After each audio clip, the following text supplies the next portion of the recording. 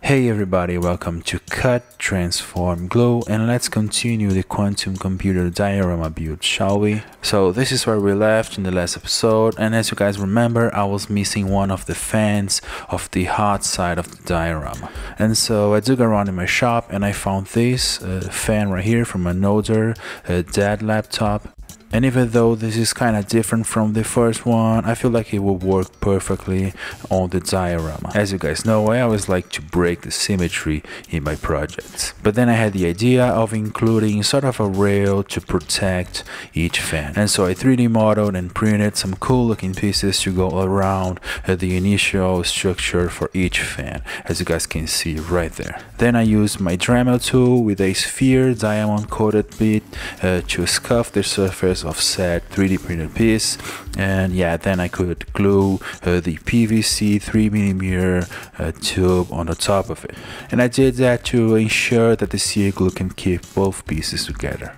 Then I reached my collection of cat scribblies and I decided to use this one right here on the top of each fan to make them look alike.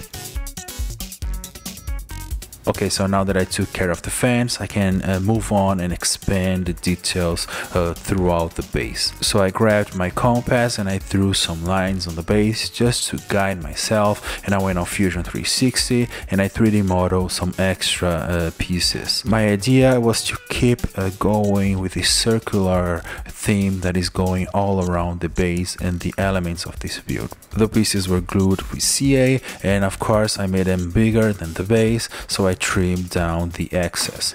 But as you can see, there are some holes going on each piece, and I did that on purpose to include some pieces that I recently found, like this one right here. This looked like some big rivets, and I found those on a broken toy, and I guess I have a ton of rivets for my future projects. I included one for each hole, as you can see right there. Okay, so now let's move to the other side of the base. My idea for the white piece is to include some tubes going into it.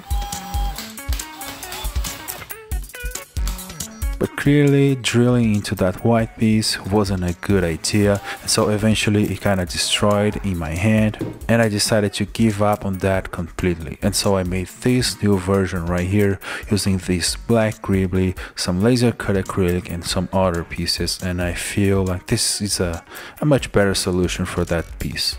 It was of course glued where the white piece was, and then I used more of the purple tubes that I just showed you guys to create some loops. As you can see, it keeps well the shape you make, so yeah, I decided to use it to guide the tubes that I'll connect to the new black structure right there. I know this sounds super confusing, but it will make sense in a bit.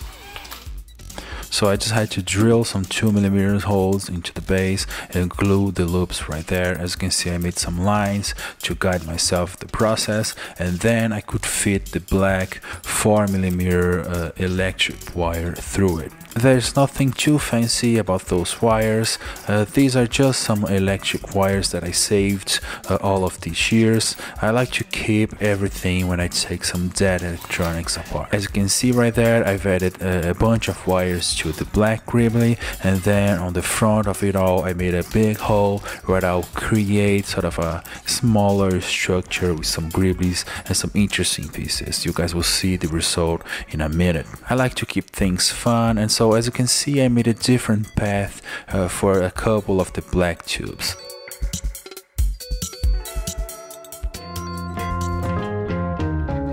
Then I grabbed some extra resin cast gribblies and I glued them to the back of the black piece. Of course, I want to add a ton of details to this project, and so yeah, I'm adding some details going to the back of the base.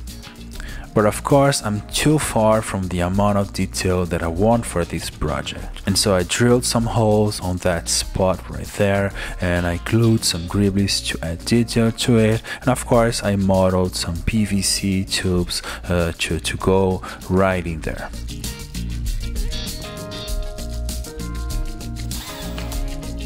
Then I carefully drilled some holes in between each of the white tubes. And then I glued some aluminum loops around each of the white PVC tubes. This is a very time-consuming thing to do, but I feel like it makes a real difference on the project. Now, as you guys know, I want to include some human figures on this diorama, and so using some 5mm PVC tube, I kind of modeled some rails, some protection rails. My idea is that spot right there in the front is kind of the deck where the engineers would approach the computer, and so yeah, they need some protection. And then of course I added some extra tubes to the left side as well. Now, of course, as I always do, the design, the layout of each tube on the left side is slightly different from the right side, just to break the symmetry. And then, of course, I added some aluminum loops to keep the tubes in place, and I added a few extra details to the black gribbly on the cold side of the base. But I actually don't want the computer to be sitting loose on the diorama, and so I decided to create some support arms around it. For that, I'm using this interesting gribbly right here, which is the joint, the axle of a Wi-Fi antenna. I'm combining it with some different gribblies, some 3D printed pieces, and yeah, the idea right here is to create an arm that will connect the computer to the base, securing it in place. It took me a while to get to the final design of that piece. Of course, I need to make things kind of adjustable, and so the Wi-Fi antenna is very useful for that purpose. And of course, I had to make 4 of those arms, a couple for the front and a couple for the back. I then had to 3D model and print some extra pieces for each arm, having the adjustability factor in my mind throughout the process. And this is the result. I have a couple of joints going on each arm, and yeah, this is very important because the model is not perfect, and so I need some adjustability to connect everything together. And as I like to do in all my projects, everything is getting connected by some M4 bolts and nuts. But if I'm being 100% honest right here, I'm not entirely happy with the connections I got going on the top, but I'll have to do it for now. I also 3D modeled and printed a ring right here for the bottom of the computer, because as I said in the previous video, I want to have some lights going in this project, and so I need a perfect connection going right there in the bottom of the base.